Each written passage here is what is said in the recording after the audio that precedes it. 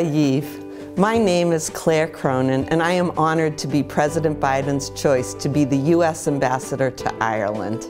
As a proud American with family ties to Ireland, I am excited to return to the land of my ancestors at a time of so many opportunities for both countries. My grandfather left Ireland for a future in America full of hope and promise. He would be thrilled to see his granddaughter return to these shores as the U.S. Ambassador.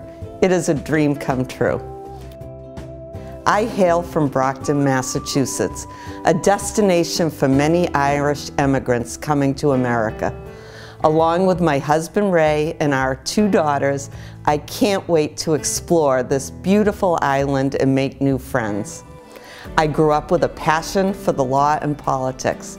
I pursued a career as an attorney and later was elected to serve as a Massachusetts state representative. I was honored to have served as the first woman to chair the Judiciary Committee and went on to become the first woman to serve as Majority Leader in the House.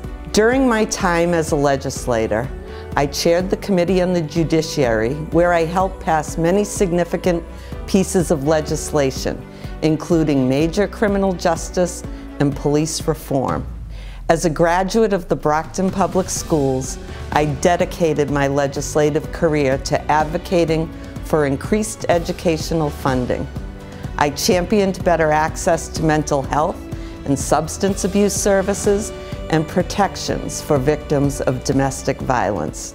President Biden entrusted me as the U.S. Ambassador to Ireland at a very important moment. As his eyes and ears here in Ireland, I plan to engage with politicians and other stakeholders. President Biden is unequivocal in his support for the Good Friday Agreement, an historic achievement that must be protected to ensure peace and stability in Northern Ireland.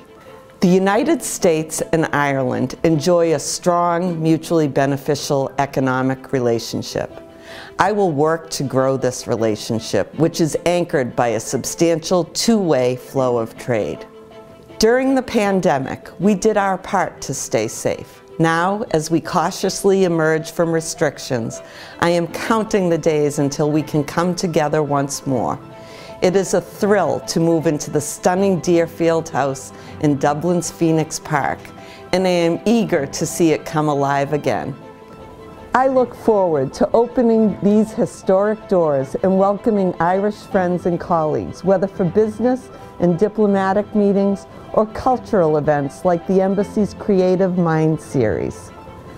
President Biden once recalled his grandmother's words that the best drop of blood in you is Irish. I have to agree with him. I will cherish every moment here as U.S. Ambassador to Ireland, and I will always work to raise prosperity in both our countries. Please feel free to reach out. My Twitter feed @USAmbIreland will regularly highlight our work and our new life here. I hope you will join me on this journey. Slán go full.